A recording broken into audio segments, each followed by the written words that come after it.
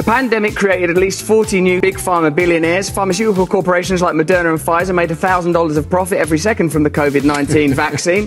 More than two-thirds of Congress received campaign funding from pharmaceutical companies in the 2020 election. Pfizer chairman Albert Bourla told Time magazine in July 2020 that his company was developing a COVID vaccine for the good of humanity, not for money. And of course, Pfizer made $100 billion in profit in 2022.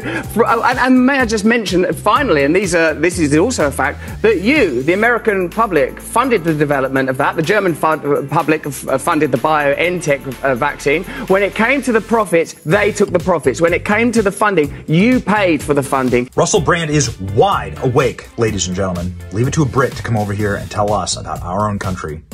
I normally hate that, but I totally agree with it here.